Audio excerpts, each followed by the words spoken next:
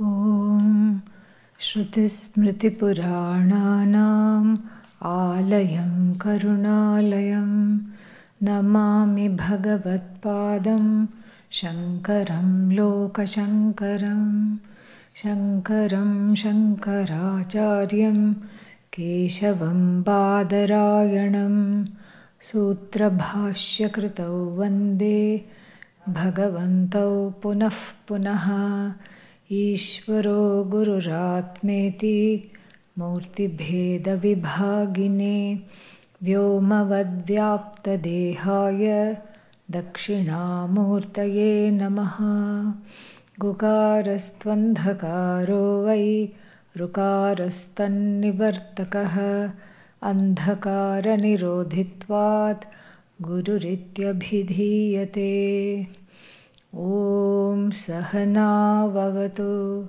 Sahanau Bhunaktu Sahaviryam Karavavahai Tejasvinavadhitamastu ma Vidvishavahai Om Shanti Shanti Shanti.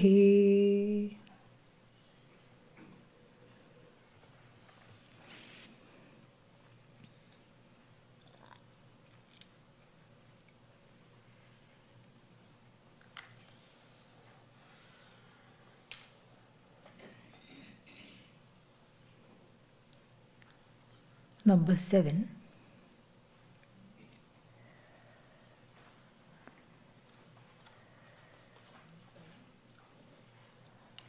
Verse number 7. Jnana karma padarthau dvau vastu kartratmak tantrakau Jnanan moksho na karmabhyah. Together. Iti Vedanta Dindimaha.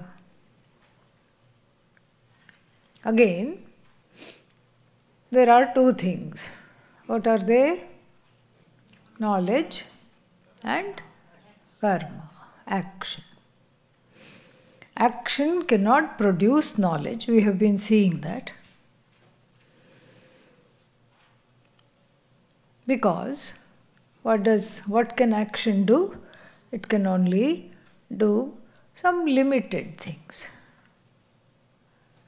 If something is far away from you, by action you can go reach it. I want water, it is over there, so I have to go reach to the water. Maybe it's in the other room, I have to walk there, bring back the water and drink the water. Or I can put some things together and produce something. Or I can take two things and then modify them into something.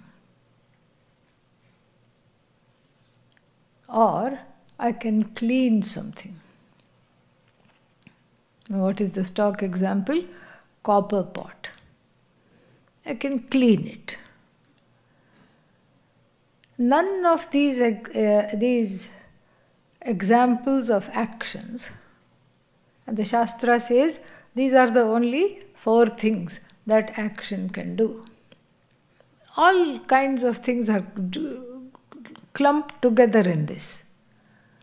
This is what action can do, nothing more. And so, how are you going to know the Atma? How will action help to gain the Atma?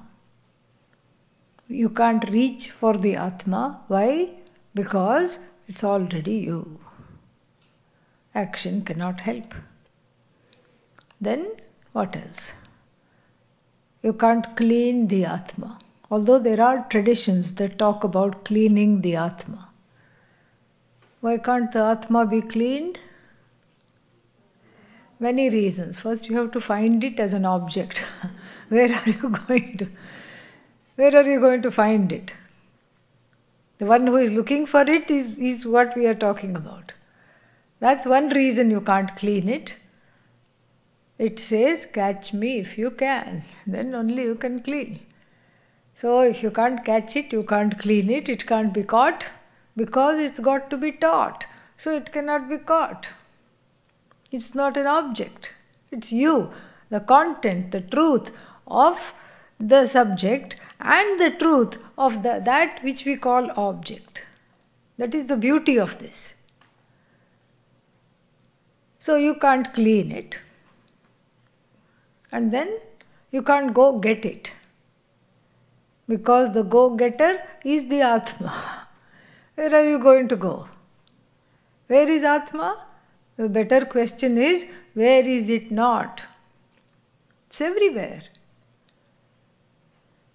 And so you can't go get the Atma because the one who is going to get the Atma happens to be Atma.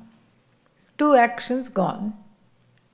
And also one more thing, you can't clean it because it happens to be always free. Clean means what? Dirt. And what is dirty? Dirt means what? Guilt, hurt. Guilt and hurt is the dirt. And so Atma is neither guilty nor hurty. Yeah. Doesn't have guilt, doesn't have hurt, no papa, no punya, no merits, no demerits, nothing. What are you going to clean? And so that action is also gone. Okay, I'll produce the Atma, habeas corpus. I'll produce the Atma. How are you going to produce it? It's not a product. It is uncreated. It's already there and it happens to be you.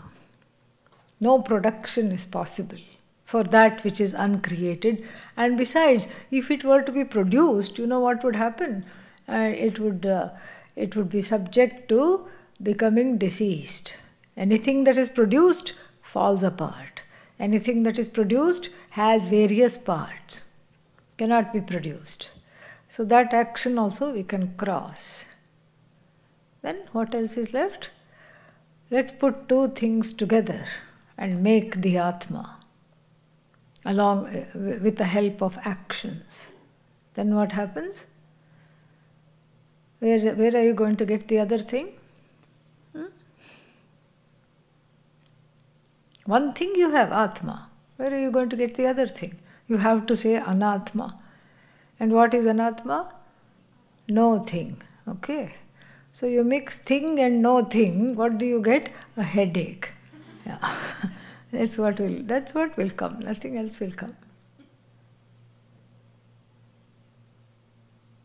And so none of the actions help. But one is essentially identified as a doer. We don't know how to be. Doing. One life gone. Doing. Another life gone. Not just human beings. You look at all the animals.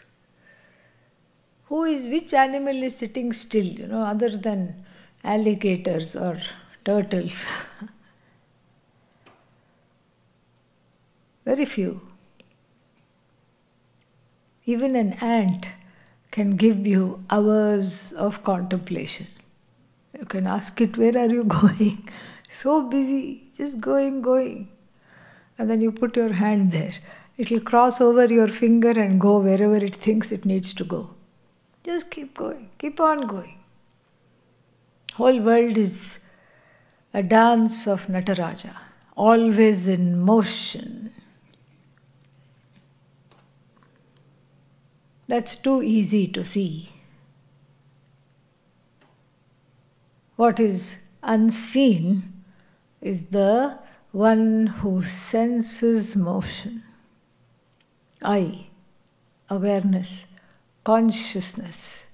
The one who senses motion has to be essentially motionless, still, unmoving, unchanging.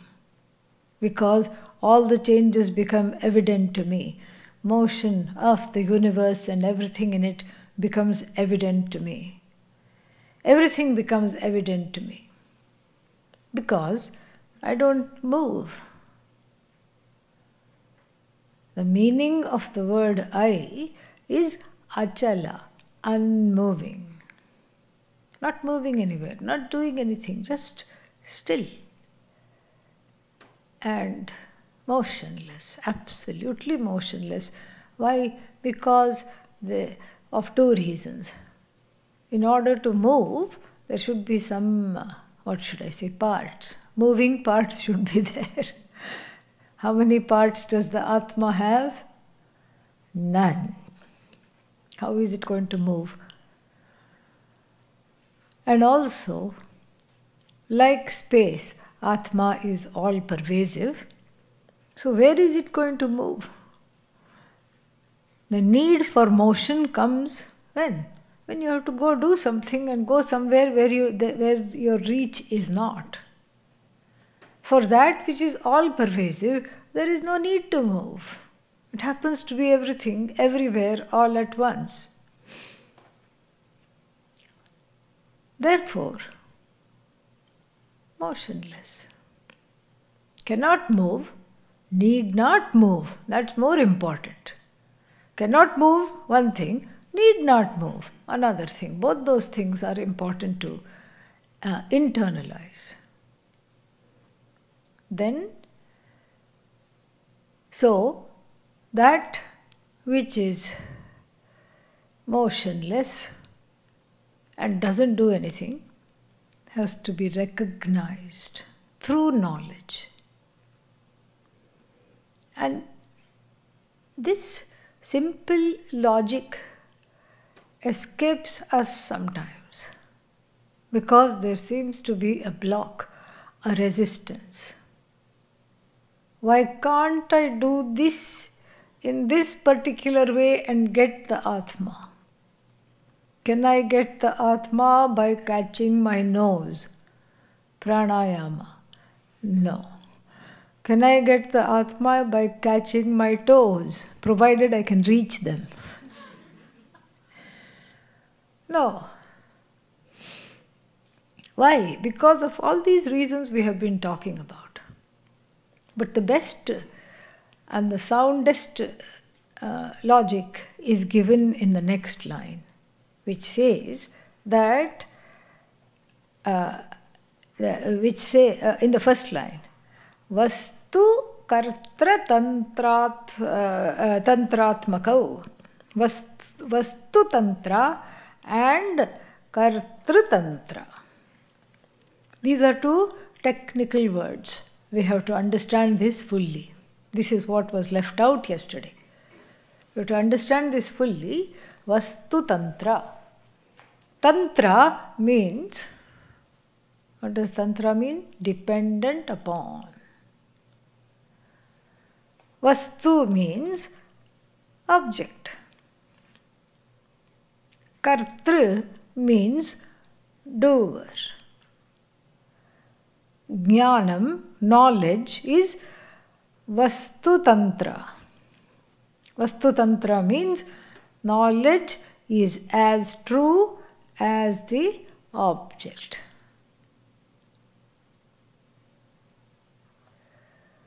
Look at this delicious mango. Who wants? Come and get it. Wonderful mango.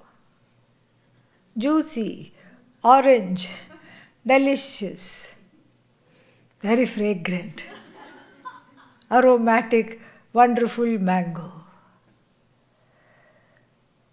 Even the student with the most shraddha cannot buy this. Why? Pramana, the eyes are telling a different story. The eyes are telling a different story. The eyes are saying, this is not mango. This is not mango, this is pot. The mind is telling a different story. Until last night, she was okay. something went wrong.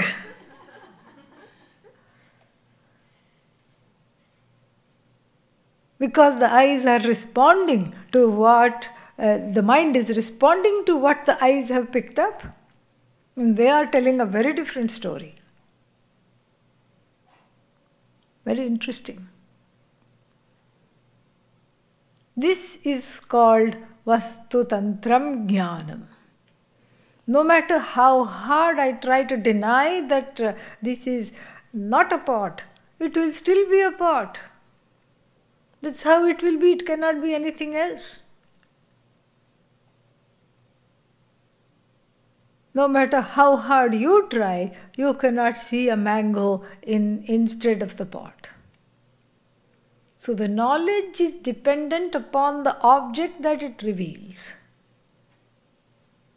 Whereas action is dependent upon the initiator of the action, the doer. In action, there are choices. You can do, you need not do, or you can do something differently. And you can tell everybody, I have my own groove, I have my own style of doing things. Earlier I said, please come get the mango. There was a choice exercise, nobody came to get it. It was enough that just the teacher's sanity was being questioned. If somebody had come and get it, what would happen? Their sanity would also be questioned. That's why nobody came. Why? There was a choice exercised.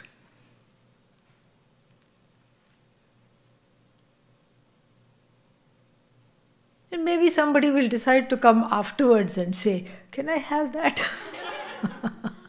I didn't want to say that in front of everybody, but can I have that now? You can do it differently, see? In Sanskritam we say, kartum shakyam. It's possible to do. Where knowledge is there, options are there. Sorry, when actions is, we are talking of actions, options come up. I can do. I need not do. Akartum shakyam. Va or anyatha kartum shakyam. I can do it differently. I can do it later. Or I need not do it at all. Or I can do it in my own way. However I want. These options are there with action. That's why it is called Kartru Tantram, because the action is dependent upon the doer, and here it's assumed the doer is a human being with a free, exercising a free will.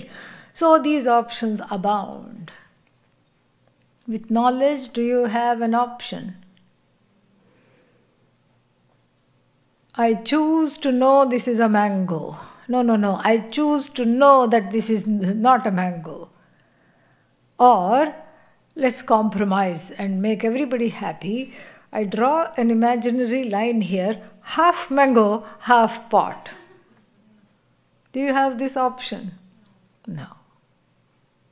Knowledge, all options go away. If you want to lead a healthier life, make the body healthy, then there are options. Somebody will take up a fitness regimen, pump the iron, and some people will take up a, what is that called? Keto and all other diets. Low carb, low this, low that. Then somebody says, I'm going to do a combination of the two. And even in exercise, there are options. This is better, that is better, this is how it's done, that's how it's done. So many options are there. But I want to dismiss my ignorance about myself, because of which ignorance I come to wretched conclusions. confused conclusions, and most often wretched conclusions.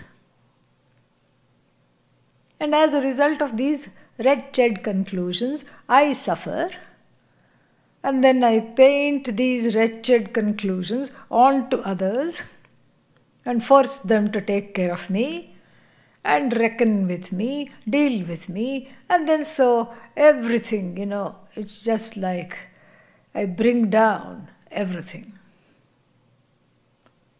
What option do I have here? The confusion must be removed. The antidote to removing the confusion along with the wrong conclusion is knowledge. That's all it is. It's as simple as the glasses on the head. Now tell me what I should do to gain them back.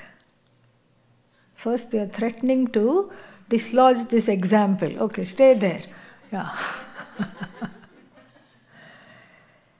Shall I stand on one leg and do tapas? No. Shall I do upavasa and skip the meals today? Will that bring back my glasses? No.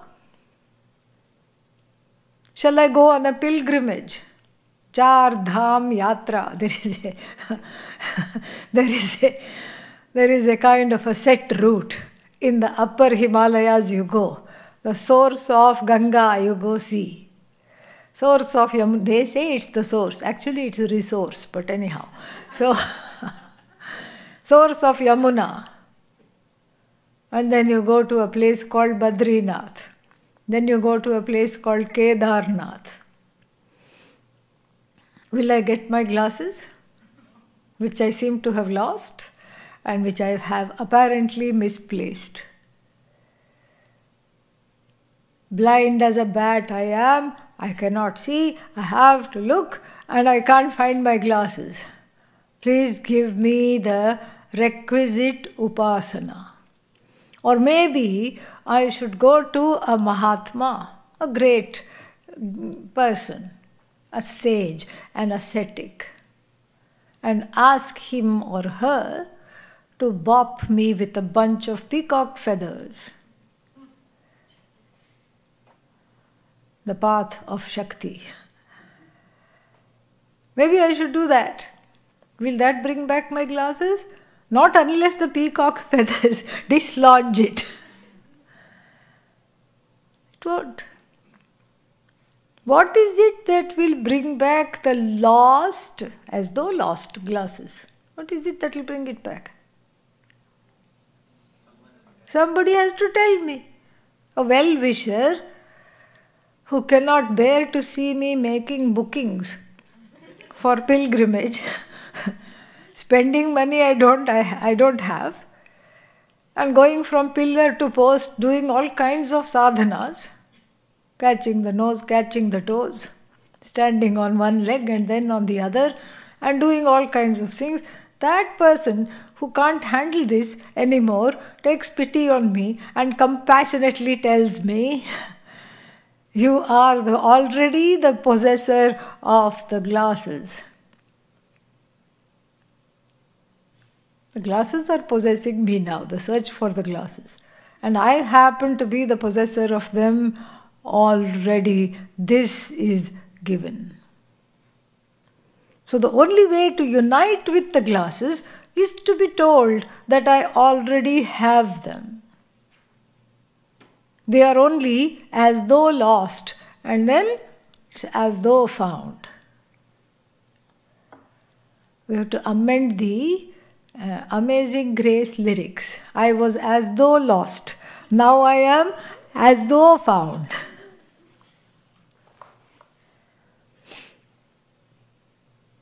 That's what it is. It's all as though. So why is there so much trouble? Because when we talk about knowledge, even though it makes sense, one feels optionless. And feeling optionless makes one feel sometimes claustrophobic. Long life to you. Makes one feel claustrophobic. Oh, no, I need options. What options? No, I need lots of choices. Little bit of moksha, little bit of samsara. Here is a place where options do not exist. There truly is not, there are no options in knowing that I am whole, free, and I have no complaints. What option is there? But still people say, oh no, that is only for the intellectuals. I am not intellectual. What are you? You tell me. What are you if you're not intellectual? No, I just like to do things. Nobody is stopping you from doing things.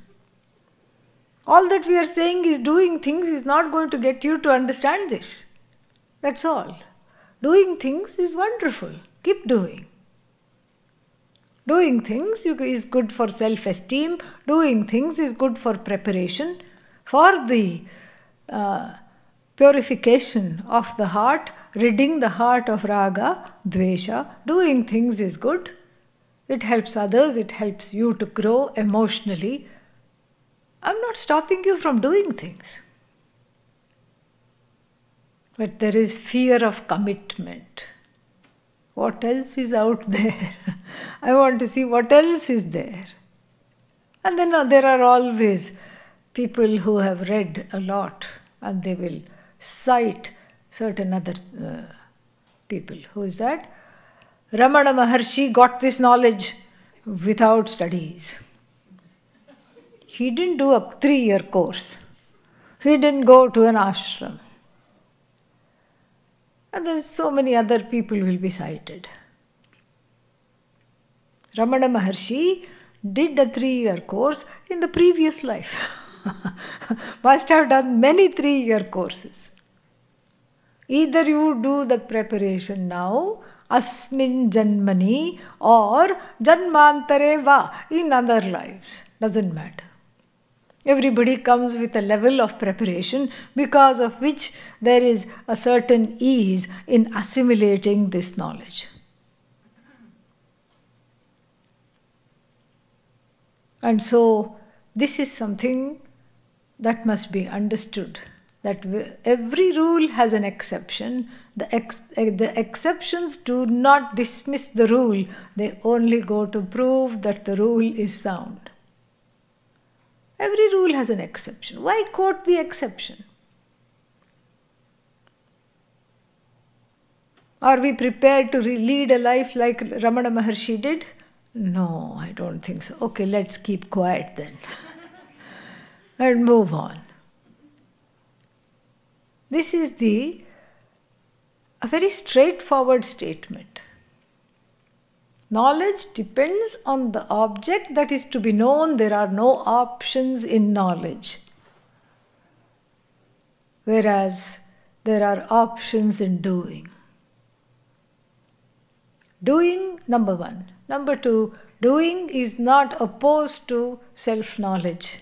Doing is, when used properly, it is a wonderful tool for self-growth and internal preparation that helps me to internalize the knowledge without block or resistance. If this much is understood, then there is no argument. There need not be any argument. Then we will go to number 12. न वर्णाश्रमसङ्केतैः कर्मोपासनादिभिः. Oh no, there is a na. न कर्मोपासनादिभिः Brahmajnanam vina mokshaha.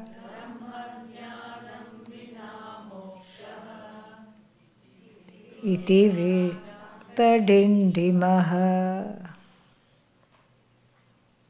Then again the same thing is iterated here.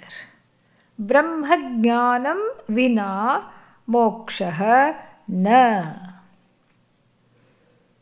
Moksha is not possible without knowledge of I. As what? Brahman. What is Brahman? Limitless, whole, happy. The opposite of everything that is experienced in the world. Brahman, happy. What I think myself to be, sad. Brahman, limitless. What do I think of myself as? Finite, limited. Body-wise, limited. Mind-wise, never mind, very limited. Senses-wise, limited. Accomplishment-wise, limited. Finances-wise, oh my God, very limited. Limited, limited, limited, limited. Brahman, limitless. I, the abode of sadness, dukkhalayam. Dukkhalaya. And Brahman, of the nature of total, unbridled, limitless Ananda.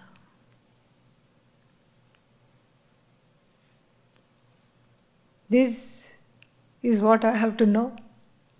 Now that I am comfortable with the optionlessness of knowledge, now that I know that, okay, I have been caught, now I can't dig my way to moksha.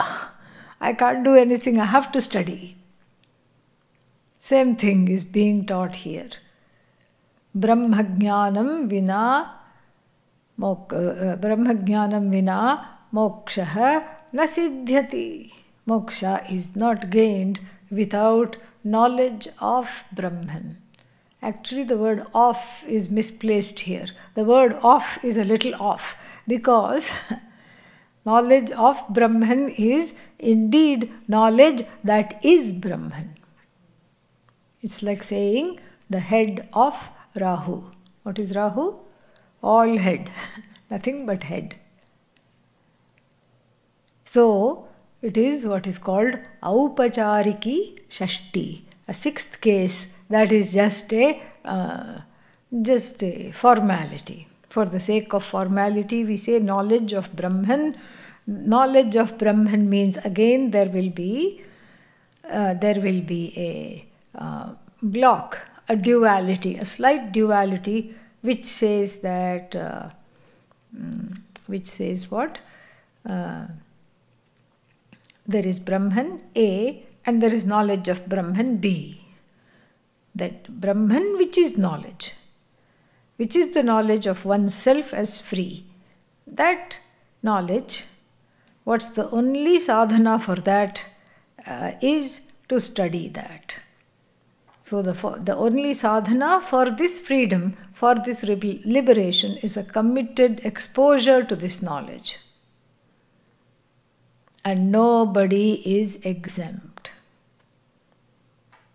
Na varnashrama sanketaihi.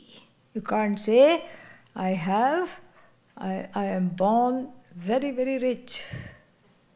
Moksha. Like going to a hotel and saying, waiter, moksha. I'll have 2.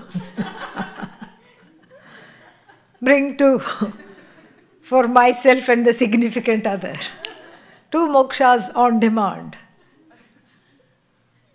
Not possible. Your money is of no use. Where moksha is concerned, And I was citing the dialogue between Yajnavalkya and his wife, the sage Maitreyi. Yajnavalkya is a very rich person in the Upanishad, extremely wealthy. He used to go for debates and used to go there, and the prize for winning the debate would be 500 head of cattle. That's the prize. And cattle means you have to have land. You have to have people to wash them and take them to the pasture. That's the mark of richness. He used to go and tell his students, the debate hasn't even started, they are just having chai, okay, warming up for the debate. He used to tell his students, drive all the cattle and go back to the ashram, because the cattle walk slowly. Suddenly it will see a patch of grass, it wants to do this and it wants to eat. And you pull, you will have a dislocated shoulder, that's all. It's not going to budge. And another one decides to sleep right there. So it will take a long time. Take all the cattle, which was the prize money, this is the thing. And before the competition, he tells his students, take all the cattle and go back to the ashram and wait for me there. From the prize, even before the competition, the prize is claimed. That's the first surprise. Second surprise is not the host, not the people assembled there. Nobody grumbles. Nobody says, how can you do this? This is against the rules. Because they know that with him entering into any dialogue means he will only win. In this way, after driving home several heads of cattle, before several vadas, he had accumulated a lot of wealth. Then he had vairagyaitis. He had total vairagya for everything he owned. Wanted to just be with himself. Was already a very erudite man, wanted to spend his time in contemplation. Ut aham asyan are Maitreyi. Are means honey. Dear honey, dear wife of mine, I'm pushing off from here. That's what he says.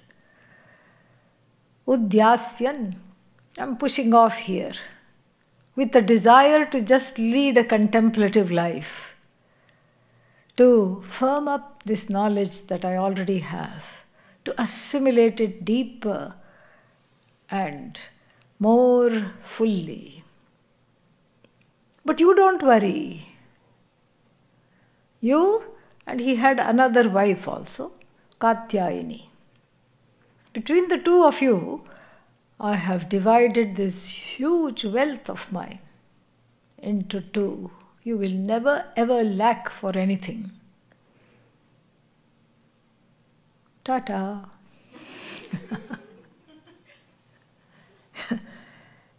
What does she say? Not so fast. She's a very clever lady herself, well-read, well-educated. And she asks him a very simple and poignant question. Dear hubby, all this money that you are leaving me, with that, will I get what it is that you are going for to the forest? She knows the answer, but she wants to hear it from him, so she asks him purposely. He's an honest man. He says, Vittena nasha amritatvasya. This immortality that I want to firm up as my own nature is not gained by money.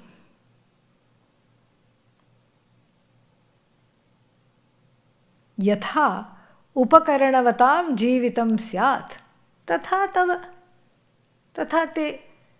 Just like the people with means live. They can go on vacations whenever they want. They don't have to say, I have to work for the whole year and wait for the bonus and then let's see if it's enough. Let's see if I don't fall sick or the family members don't have any other emergencies and then we can plan a vacation. No such thing. I feel like a vacation. Okay, let's look for tickets. Oh, but you have to buy some time in advance. Who says I have to buy some time in advance? I can buy it right now. And I can just go wherever I want, whenever I want, however I want. And your life will be just like that, Maitreyi. Everything will be on your fingertips. You don't have to lack for anything.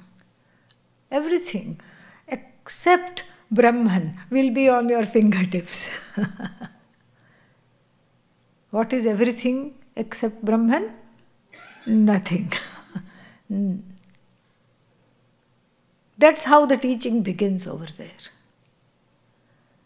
Riches cannot bring Brahman at your doorstep, at your feet. Social class cannot bring Brahman at the feet. Okay, I may not have riches, but I have power.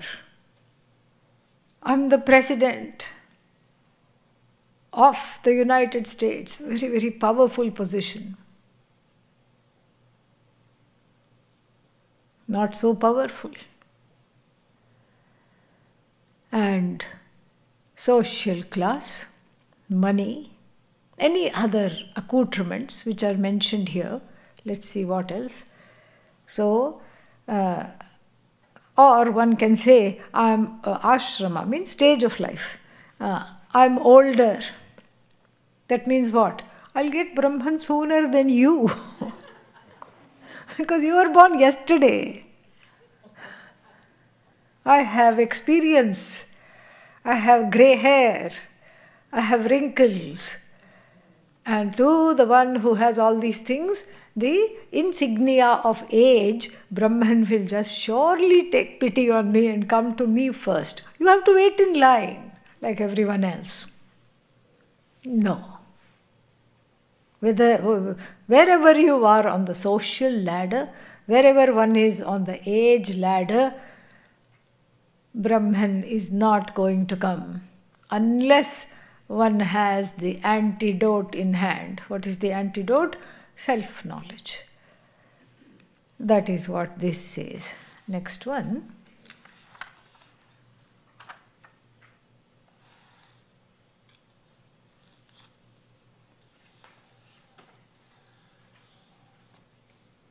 (14) Vritha kriya vritha lapan Vritha vadan manorathan Tyaktvaikam brahma vigneyam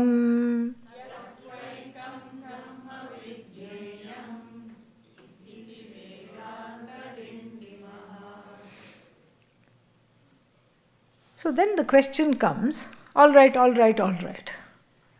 The drum beats are definitely telling me that knowledge is the only antidote. I think I'm getting it. What to do? How to do this? Look, I lead a full life. I have so many things I have to do. I have to be here, I'm the mover and shaker of people and things. How to do this? What is the method? Where to start? Because I have whiled away the whole life. I have looked for the knowledge in places where it's not, in the realm of action, in the realm of meditation. Every other place where it is not, I have looked for it. So much time has already gone. How to conserve the rest? Give me some practical tips. This sounds like a satsang question. Everybody wants immediate, enforceable, practical tips. Vedanta Dindima says, okay, here they are. Some drastic practical tips are given. What are they? First, it says the order, the word of the day here is vritha. Very nice word. What does it mean? Useless. Vritha.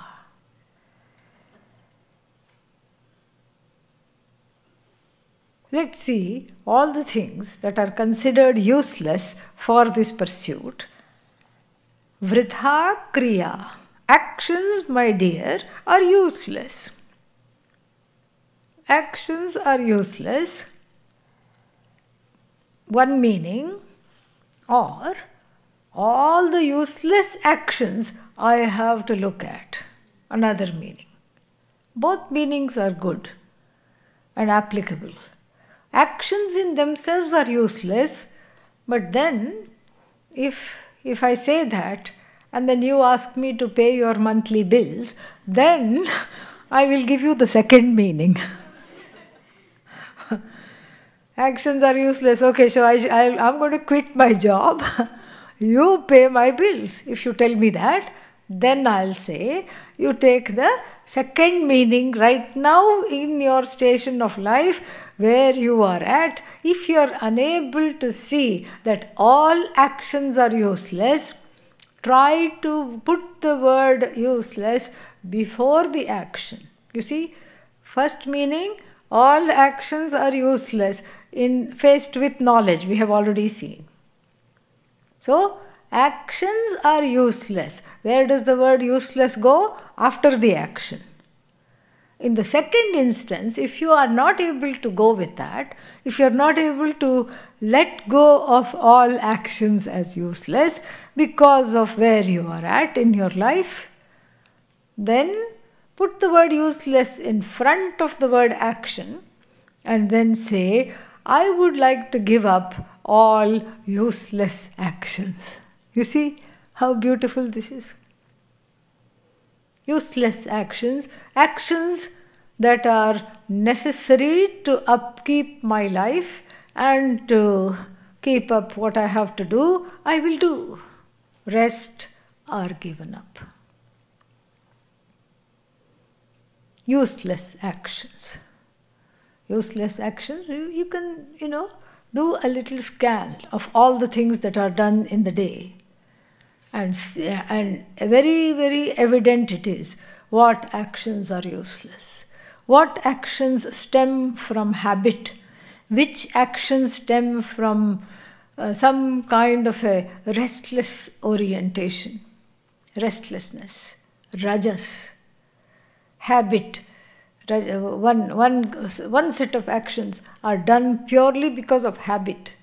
Another set of action, another kinds of action are done purely because of some inner restlessness. Can't sit still. Third kind of actions are done for this obligation. Familial obligation, cultural obligations. And a sickness called, what will they think it is? This is what it is.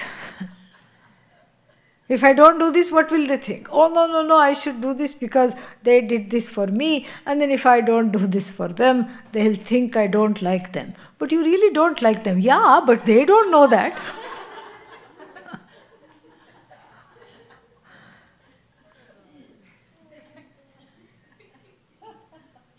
So, useless actions. Actions that do not. In other words, so we have given examples of useless actions. So, in sum, actions that do not help me grow, actions that do not help me go with the flow, actions that do not help settle the heart and focus the mind towards gaining this knowledge. What do I do with that? I give those actions up, I mark them as useless, put them in the dustbin, throw it out. Do not practice those actions that do not further my quest. Actions are an important secondary sadhana. Primary sadhana for self-knowledge is listening to the teachings. Secondary sadhana is to help prepare the mind to listen to the teachings. Those I retain, the rest are given up. So that's with the actions. Then another one, vritha alapan. Alapa means many things. Alapa means loud complaints. Everybody should hear. Too cold. Room is too cold. Too hot. Too hot. And let's say both these people are present in the room. Imagine what everybody else is going to go through. Okay? We have to come with, the rest of us have to come with earplugs to be able to drown the sounds out. Too hot, too cold. Oh, dukkha, dukkha, dukkha, dukkha, dukkha. Terrible. Can't handle it, can't handle it. Too much, too much, too much, too much. Loud lamentation. And the other one says, or the same one after 10 minutes says, the one who said too much says, not enough, not enough, not enough, more, more. Oh no, too much.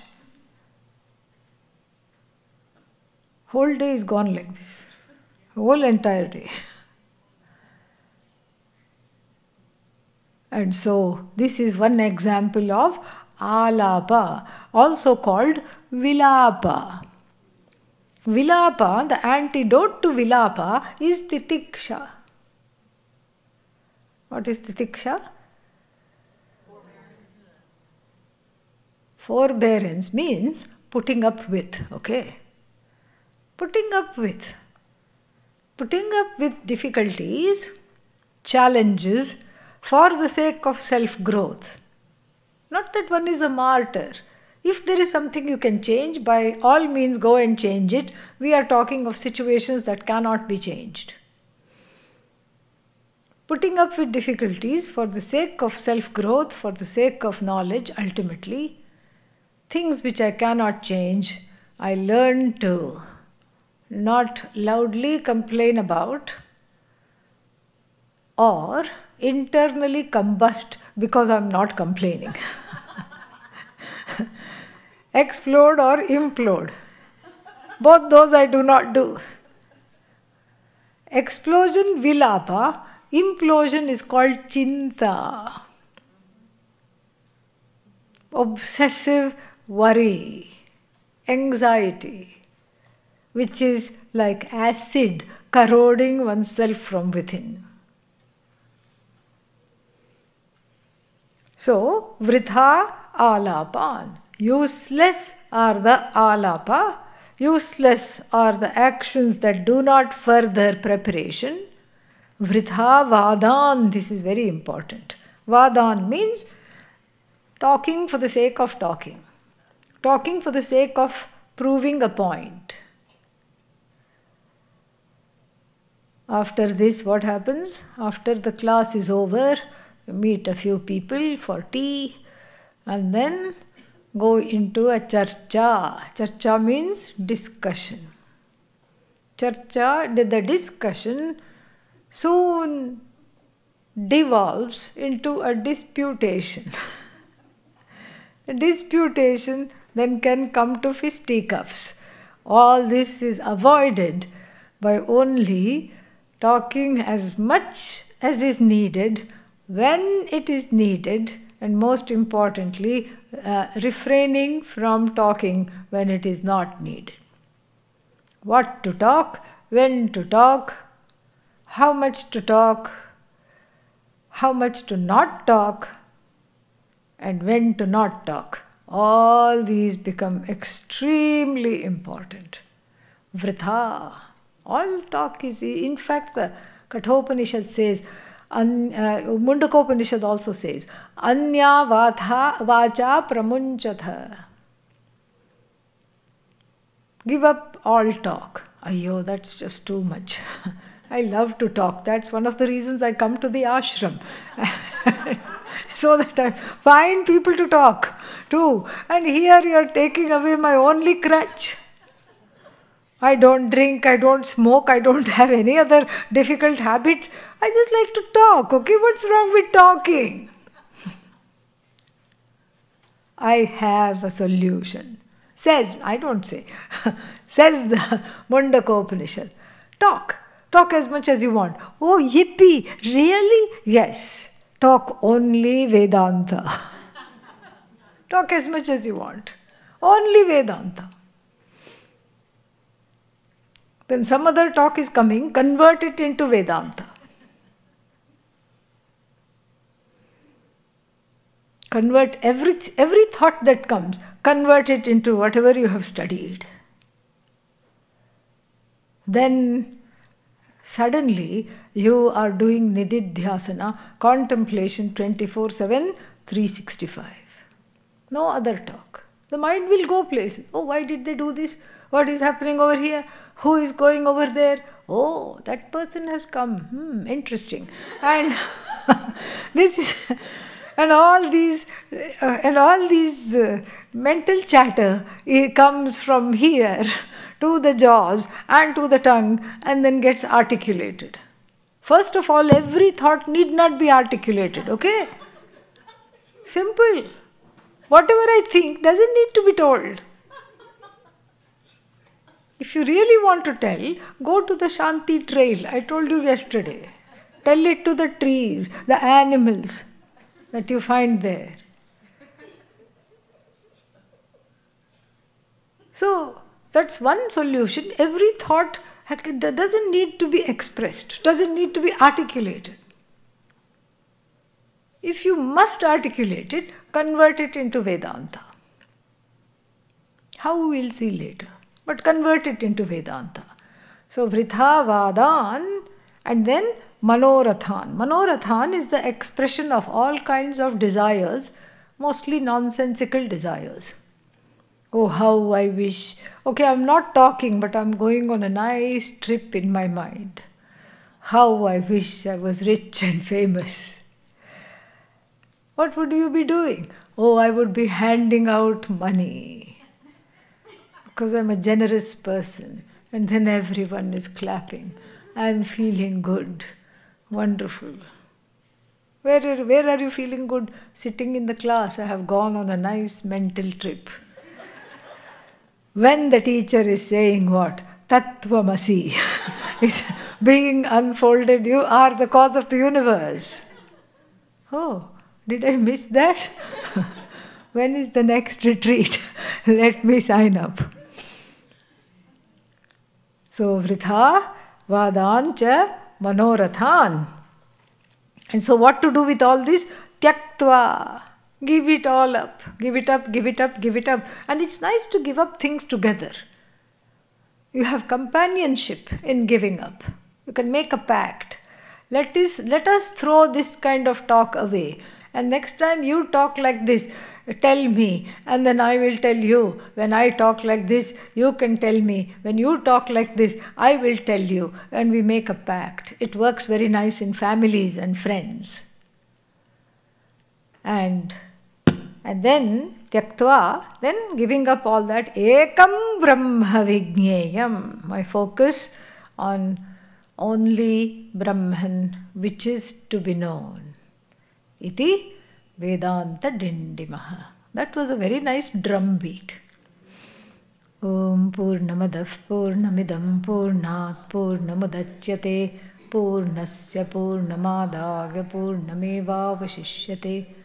Om Shanti Shanti Shanti Harihi Om Shri Gurubhyo Namaha Harihi Om.